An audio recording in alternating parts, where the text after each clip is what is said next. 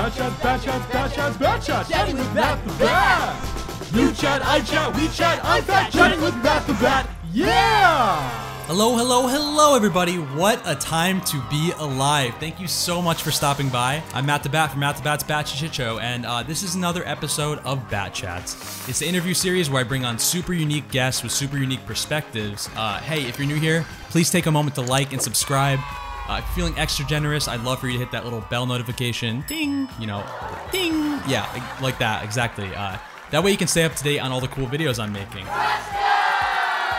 Speaking of cool, we probably have one of the coolest guests I could fathom coming on a show like this. Today we have a guest who I really just admire so much. I mean, not just for his incredible art, which by the way has become such a huge staple of internet culture and even fashion, but for also just being a really wise and humble young guy with a pretty amazing success story. Everybody please welcome Harry, aka Ketnipz. Woo! Yeah! What's up, man? Thank you for having me on, man. That was quite the intro. You like that? Yeah, you like the applause? The live studio audience, pretty amazing, right? Oh man, it's yeah, it's pretty sick. Thanks, man. Dude, it's so nice to see your handsome face. How's life been? It's been a while since we've seen each other. Yeah, it's been a minute. It's been, well, dealing with COVID and everything.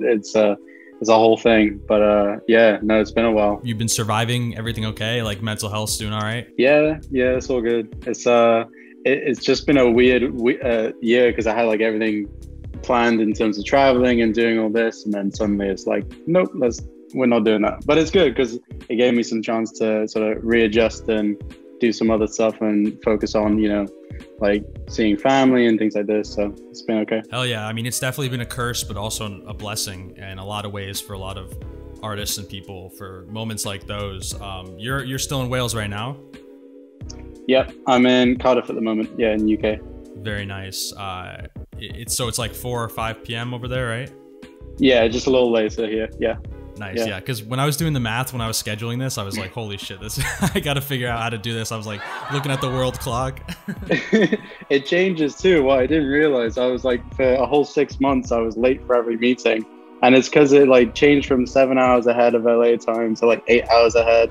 And I didn't realize something like we still do daylight savings or don't. I don't know. Oh yeah, I didn't even think about that. The LA time difference. That's crazy. That's a pretty big difference. Yeah, no, I used to post everything at like 3 a.m. like when I first started. And then like it got to a point where I was just like, I'm not going to do that anymore. I love it. Yeah, it's 11 over here. So I had to wake up a little early, start, getting all this stuff together, start getting it going. And the reason I was able to do this was because of Superlost Coffee, who coincidentally, I know that you know from your pop-up shop back in 2019. I think that they supplied the coffee and maybe like a limited edition bag. But yeah, they sponsored this episode. So thank you so much, Superlost Coffee. So my friend, I would love for you to tell me kind of about your origin story and about how all of this came to be. Because I remember my first time seeing you was because of the iconic sticker that was popping up on Instagram and elsewhere. And I was really drawn to it as someone who loves character art and animations. And then your overall brand just kind of slowly started seeping into my head, which is all you can really hope for building a brand. Would you agree? Yeah, it's sort of strange you use the word brand because I've always just seen it as like an Instagram account. So I started sort of in my last year of high school. I didn't know what I was going to do in my life. Everyone's going off to university and stuff. And I just didn't know. And at the time I was doing merchandise design for some YouTubers and things like this, and just like illustrating online. Danny Duncan? Yes, sir. Done my homework, man. Yeah. And then, so I was doing all those stuff and that was fine. But then I started drawing this bean character on a separate account called Ketnipz. And that was where I sort of vented and where I would like draw the really sort of the strange stuff, which I couldn't sell to like YouTubers and things. So like any of the scraps went to Ketnipz, and then eventually it just became the main thing. And Danny, who you mentioned, helped get it running and things like this. And sort of the ball started rolling quite quickly, and conveniently as everyone left for university, it was like, okay, I'll just do this. And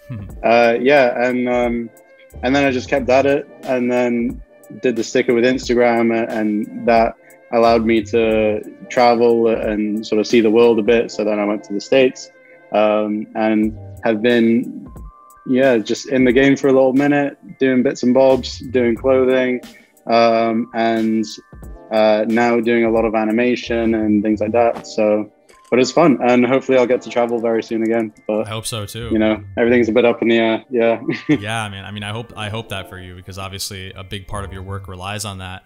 And to me, it's so crazy that your work is so worldwide. I mean, it's on clothes, it's on toys, murals like in different cities.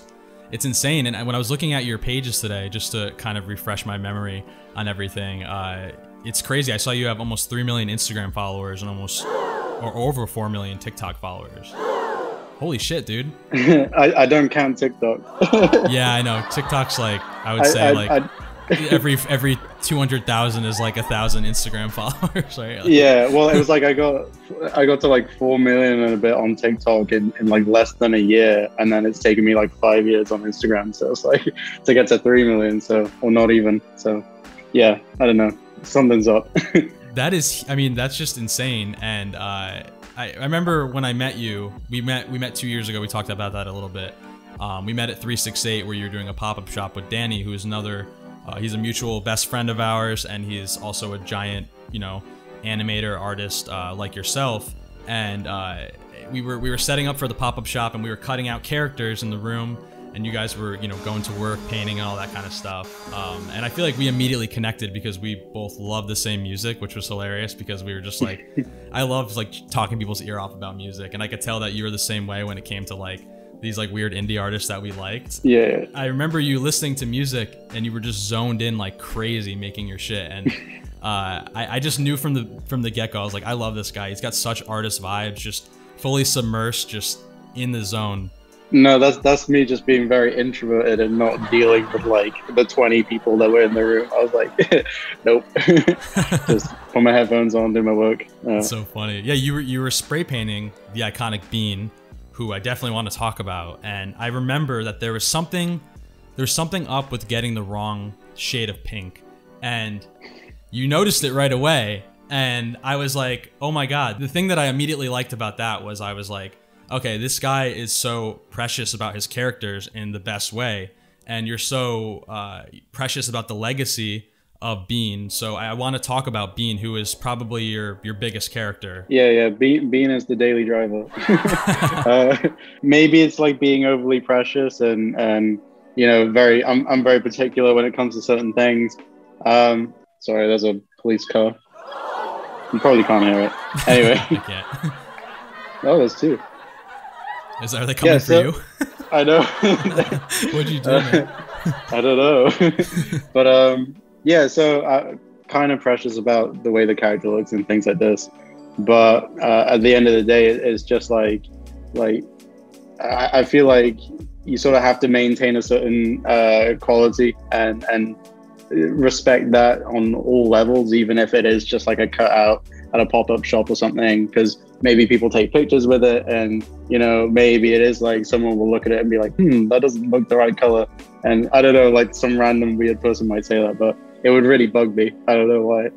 No, I think there's nothing wrong with that. I mean, that is so admirable. And the funny thing is, when you do see it different, is like, I remember I sent you a message when I was in London at the market or whatever, and I saw this has happened many times. I've been to like flea markets and I've seen your knockoff pins, and the first thing I noticed is like the shade of pink is always different. The eyes are like a little less almondy. Like there's always something that's just like a little bit of a knockoff, so it does make a big difference. So I completely understand what you mean with that. Yeah, that really bugs me too. I like, I think it's kind of, it's deceptively hard to draw the Bean accurately. Like if you've ever tried, it's like a lot of people confuse the nose and the mouth as like a giant lip or something, or like a 3, or they just get lazy, I don't know. And then there's all these things like, but yeah. Well, dude, when I sent you that picture the first time, because I think I sent you multiple times, because they have them in LA like everywhere, which is really frustrating. But when I was in London, I saw it, and I literally went up to the woman. I'm like, this is my friend's pin. You just copied it. And I told her, and I was with my girlfriend, and she's like, stop. I'm like, no, this is my friend's pin. Like, you can't sell this. And I was trying to stick up for you, because I'm like, this is just f***ed up. Like, you make such an amazing character, and it's just being knocked off in this shitty little London market, you know? Well, I mean, I can't hate on the fine people of London trying to get the hustle, but I think a lot of what happens is like you get these like Redbubble and things like this, and people just bulk buy, and then like someone sells it to someone else, and then they don't realize where it comes from. And I've spoken to a few people who sort of sell them online and things, and that's usually the case. They don't even realize where it's come from. But at the same time, I can't complain about, people seeing the value in it, and it's sort of almost becoming its own thing. It's like that's super valuable in itself, and it's not like I'm broke. Like it's all good. It's so yeah, I'm not going to be super fussy about that. No, totally. Yeah, it's a necessary evil. I mean, somebody's trying to copy your work. I guess at the end of the day, it's a sign that you're doing something right. I did hear a story about the bean, and the creation of the bean was that you may have had a sort of drunkenly night and you woke up to this kind of thing that was almost like a version of the bean. Is this a true story, or is this a tale? It was so the drinking age in the UK is like, oh wait, no, is it 18? I thought it was like 16. I think you could drink with food at 16, but anyway. Food. What a weird. But yeah, so it was like my 16th birthday, and I remember I was having a party, and there's a corner shop around the corner to where I used to live, and they had these cardboard cut out things to put over a bollard, like as advertising. But we ended up borrowing them. And, is that why the cops just showed up 5 minutes ago? Oh yeah, they just figured it out. Yeah. By the way, what year was this? 2016. Yeah. Or 17. Yeah. Wow. First of all, one, that's not a lot of time for you to have built all this up. But two, you're f***ing young. How old are you? I'm 22 now. Yeah, I just had my birthday. Dude, I think you were 19 when I met you or something. That's crazy though. Like, wow, you're a youngster, man. That makes me feel old as shit. Dude, I feel old now. Like looking at some of the kids on TikTok, it's like they're coming up at like 15 and stuff, and I'm like, oh my goodness. But yeah, I just had to old man. Yeah, I had to stop doing that. But anyway, so yeah, the bean was born out of a very crude Sharpie drawing on one of those cardboard things, and the rest is history. So it's great. That's amazing. And what I love about the bean, among many things, is, well, first of all, there's no gender to the bean, correct? Yeah, it's just bean. I love that. It's the bean. It's laziness. It's laziness in writing. I couldn't be bothered. No, dude, I think it's good on many levels, because also it's the mystery surrounding it is almost like Blue from Blue's Clues. Nobody really knew what the gender of Blue was, and now we're in a world where we we don't need a gender binary. So I think that's a great thing for everybody. It's not a bad thing. We'll say that. But yeah, the bean has kind of become this, timeless cartoon character because of this kind of feel-good naivety that the bean has, and I think that makes them an instantly, relatable and likable character, which is really as good as it can get when you're writing for a character or designing a character. Was that something you had in mind? I think for me, Bean has always been a character which sort of represents like the childish sort of innocent side that everyone has in a certain amount. And then, when people see it online in the animations and things, I think what's appealing is like they can recognize that this is like a truancy, and it's like it's still relevant even if you are like an older person now and things, and like you have like bills and stuff. It's like you still end up like, oh no,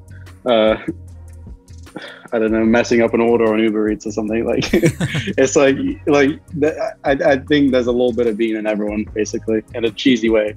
No, that is exactly why I say such an instantly relatable and likable character. Absolutely timeless. And the question I have about Bean is why pink? Because it's such a good choice, and obviously it feels so perfect for that character. And we don't have many iconic pink characters besides Bean. We have a few, if you can guess who. Do you have any idea which characters I'm thinking of? Patrick, I don't know. Yep, Patrick, yeah. Damn. I feel like there's a bunch of... Yeah, there's like ones that are like decently big, but the biggest ones I can think of are like Courage the Cowardly Dog and Peppa Pig. Yeah. Okay, yeah, Peppa Pig, yeah. But like color, I think plays such a large factor because when you think about SpongeBob, you think about he's the biggest yellow character there's ever been and will forever be like what you think of when you see yellow, for me anyway. So what was the decision making behind the pink? Didn't really, I don't know, decide anything. I think at the start it was meant to be like more, this is going to sound weird, but it was meant to be more sort of creepy and like a fleshy character because it was like teenage angst. And then I was like, and then slowly it became like a warmer pink, and then I was like, okay, maybe it's like a strawberry marshmallow or something. I don't know. So anyways, like it changed like that. But I think now the character, I try and make it as synonymous as possible with like comfort and sort of just like a big pillow. Yeah, I think that's great, and that also adds for great crossover when it comes to merch and the plushies that you've put out in the past and stuff like that. So are there any other characters in the Ketnipz universe that we should be on the lookout for that you could talk about? Yeah, so there's Doggo, Kato, and Nana Bean. There's a now, I recently did an animation, and we started featuring a couple of raccoons and horses and things like this, which are yet to have any names. But they'll probably be like Forso. I don't know. Yeah, raccoon. Super lazy. But yeah, so I like the idea of like slowly introducing characters and sort of more world building, I guess. But the thing is, for me, I've only really been doing animation now for like the past year or so. Wow. In like a full-on way, and all of it's sort of been like 20-30 second clips for like TikTok and Reels, and it's sort of hard to communicate a lot of story in that amount of time. And I think the next step now is moving into longer form, like what, a minute, like 2 minutes, and then seeing if we can build some like little bits of story and like what's going on with Nana Bean, like how is she related, is she a bean too, what does it mean, like that'll be the next avenue, but right now it's just introducing people. No, I love that. And thinking about how you communicate story and storytelling in general, and it's extra hard with Bean in some ways because Bean doesn't speak, which I think is such an amazing, like, I just think it's such a great concept. And we talked about that when we met, kind of about how the Bean doesn't say much, and this could be potentially a theme with, whatever you put out next, like even a movie or a TV show or anything like that. So would you see these other characters sort of having those the same quietness of Bean, or is that like Bean's thing? Yeah, I think the other characters should talk because they can't all just be like like completely mute. But I mean, there's a ton of characters which don't talk. Like there's like Pingu. What's that? There's the monkey. I think there's a monkey which doesn't talk. There's a bunch, and it's like. Wait, you mean in other, not in your world, other worlds? Yeah, in other. That's some weird Welsh cartoon that I don't know about, bro. Apparently, I don't know it either. But so I think it's possible that you get a lot of issue where you're trying to communicate story and like important dialogue, and then it becomes a challenge to try and work around that with a character. You can't just say like go to the shop or something. Like it's tricky, but at the same time it's also really beneficial because your character can appeal to people on a more universal level. It's not stunted by a certain language, and you don't have to worry about a lot of different elements. So yeah, and I think people can relate to it somewhat, like, because if I suddenly like added a super deep, like, I don't know, like Dwayne "The Rock" Johnson voices Bean, it's like suddenly like all of like the middle-aged women can't relate, like on like a personal level. So I don't know, but yeah, it is I'm more sort of walking into it and just trying to figure it out as it goes, and see if we can work it without. It's all part of the process, and like a big thing I talk about this show is the creator process, how people are developing these things. For you, it's developing really strong characters, storylines, all that kind of stuff. But it's also developing your own business, which is what I talk about a lot in regards to the creator economy. That's like a term that's been going around this past couple months. The idea that like creators can run their own businesses. And I feel like your personal creator economy is just so well oiled at this point, because you put out so much stuff all the time. Yeah, as I said earlier, you have murals, you have collaborated on probably one of my favorite videos with Boy Pablo. It's honestly just like really amazing, and first of all, I love the song, and then of course the music video is just unreal, man. And then now you do all this merch, and you work with Killer Merch, is that right? Mm-hmm. That's awesome. Yeah, so I mean, obviously it's like when you don't work when you're your own company, you have to make money a certain way to keep everything going, but we try and do that in like the best way possible. So all the content is like always free. Like there's no sort of paywalls for any animation or anything like this. And if people feel like they want to support, like we try and offer like the highest quality like hoodies and things like this with Bean on, and then plushies and things like this, which I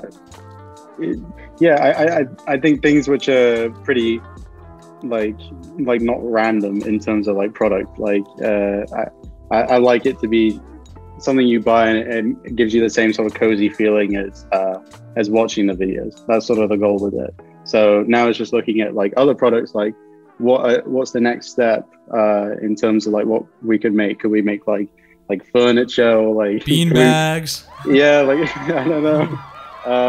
And yeah, so like how do we take it from here, and how do we be more creative and work that out? But it's still very early. Like I still feel like a complete rookie when it comes to that stuff. When I was in LA, I actually went to Killer Merch's place with Danny, and I helped do some content with his plushies and all this stuff. And it was kind of this like holy shit moment for me, because I remember just being in a basement with him and a couple of friends at 368, just like doing like packaging all this stuff and sending out orders, even delivering some orders to people in New York, taking Ubers and surprising fans, and like just to see kind of how it's become this bigger production on a greater scale made me so happy. Because first of all, Killer Merch, they just seem like really awesome people who really care about quality and all the design and everything. I know people have had amazing experiences working with them.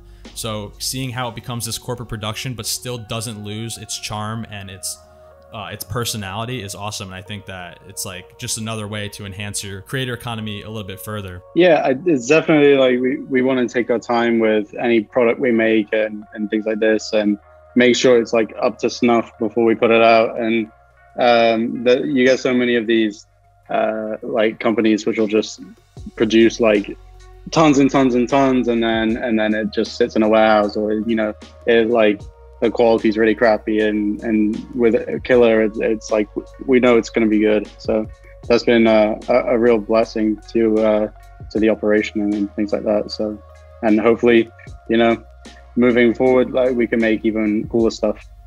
Yeah, man. I mean, so moving forward, how do you plan to kind of like manage all this even more, like on a bigger scale, as you kind of start diving into like longer form or whatever?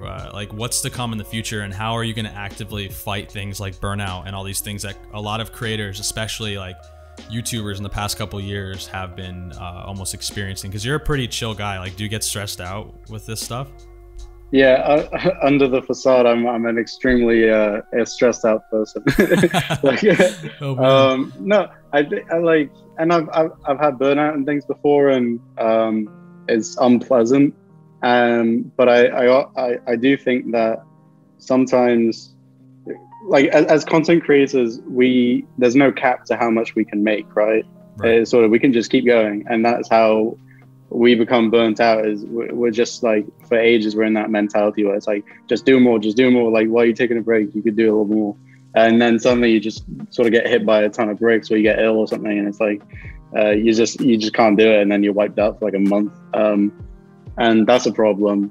But the more you sort of go up to that like precipice of like where I'm gonna burn out, and try and ride that certain point, I think you become more aware of like what you can tolerate, what you can't. Like, should I outsource this part of the production? Like, what can I do to improve it? And that's really important. But it does require that like you are entertaining the idea of just burning out pretty hard a lot.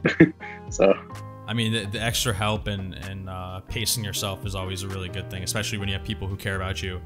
and want to see your mental health, you know, succeed and everything like that. With that being said, I hear through the grapevine that LA might be your next destination. Is that true?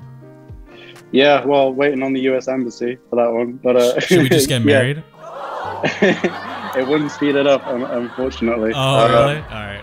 Yeah, because we're like right there with it, but they've shut down all the embassies in the UK because of COVID and things like this. So literally can't, like, no one can go in for an interview. So it's it's tough. But we're, you know, waiting on that, and hopefully it opens. And then the next step is to get more of like an office structure and try and develop a team who can really work on this, rather than just like me and a few people like in different places. And it still works, but it's not as cohesive.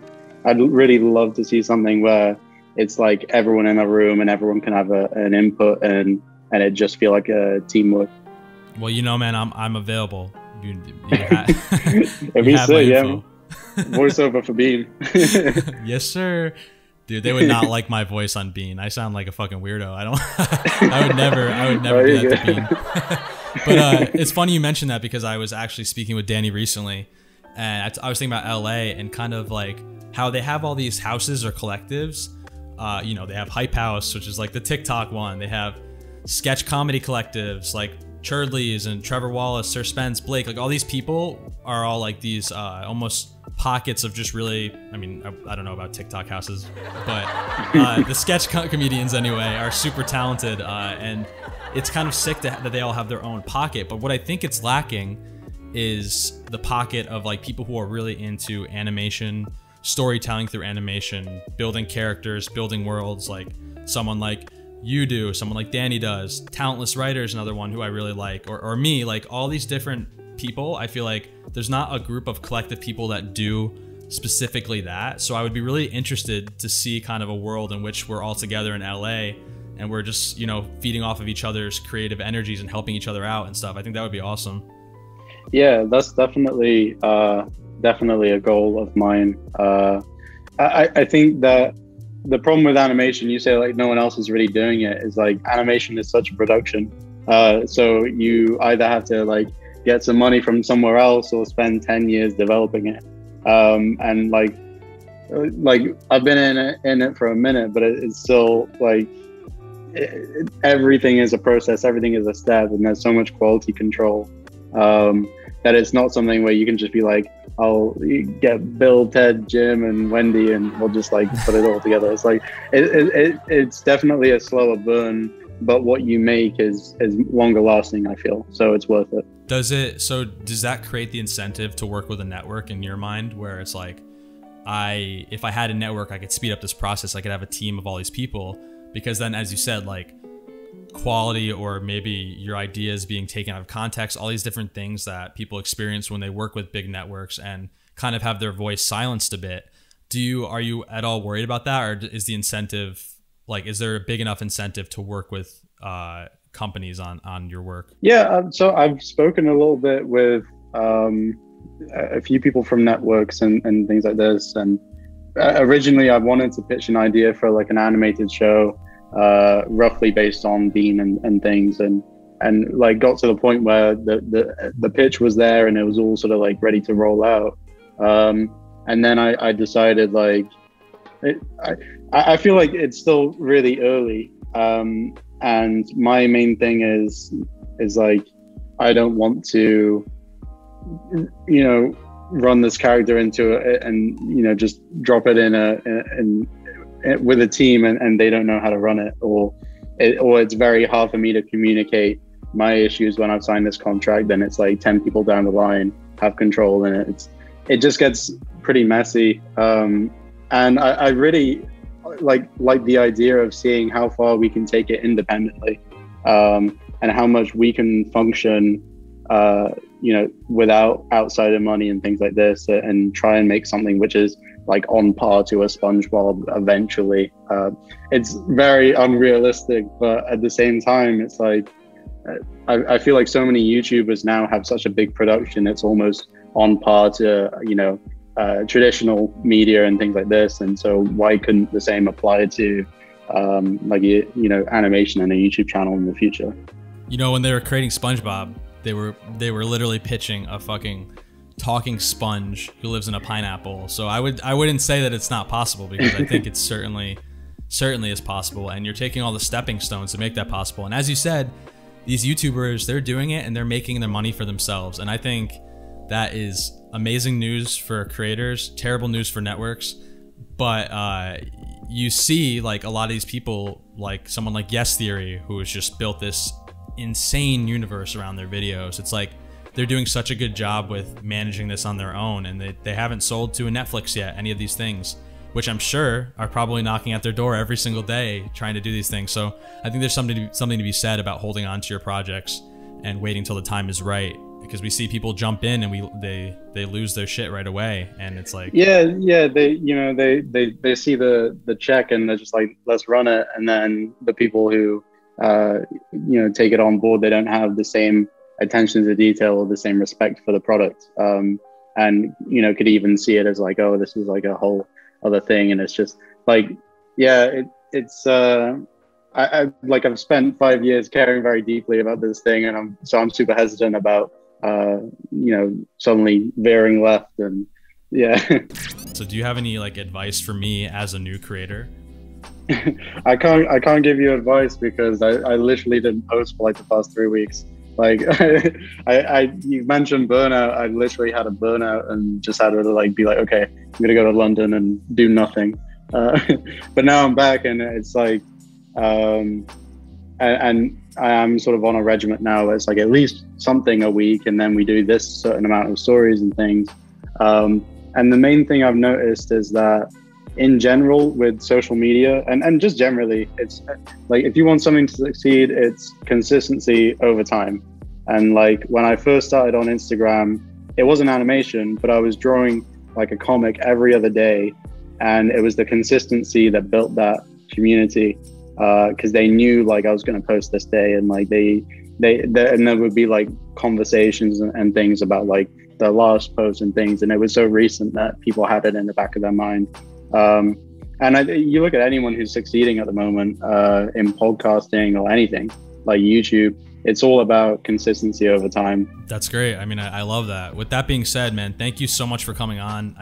We've been friends for a couple years now, but it really means a lot to me that you gave this channel a chance. It's such a small production, and it's like, to have people that I really admire on is something that is awesome. And just, yeah, thank you so much. No, it's fun, man. Thank you for having me on. Sick. Of course, anytime, man. Everybody, if you're new here, please make sure to like, comment, and subscribe. Maybe drop a comment and let us know what your favorite Ketnipz video is. Maybe your favorite character, whatever you'd like. Tell Harry he's cute. Whatever you want. Wow, thank you so much. Thank you so much, everybody, for watching this episode of MattTheBat's Bat Shit Show. I'm your host, the Bat, MattTheBat. You know, so make sure to tune in next week, or else. This is where you say or else. Oh, or else. My dream is to like make a supercut of like all these cool people saying or else. All right, let me do that again. Yeah, you want to do it again? Yeah. Or else.